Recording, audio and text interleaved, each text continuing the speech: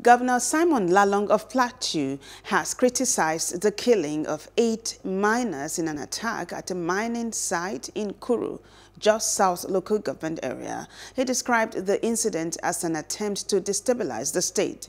The governor said the act was also aimed at creating fear, adding that government will not condone such attacks on innocent people. He directed security agencies to fish out the perpetrators of the heinous act. Governor Lalong said that the narrative of unknown gunmen excuses will no longer be tolerated from the agencies. He then urged residents to assist law enforcement agencies with intelligence gathering on criminal activities. Hope you enjoyed the news. Please do subscribe to our YouTube channel and don't forget to hit the notification button so you get notified about fresh news updates.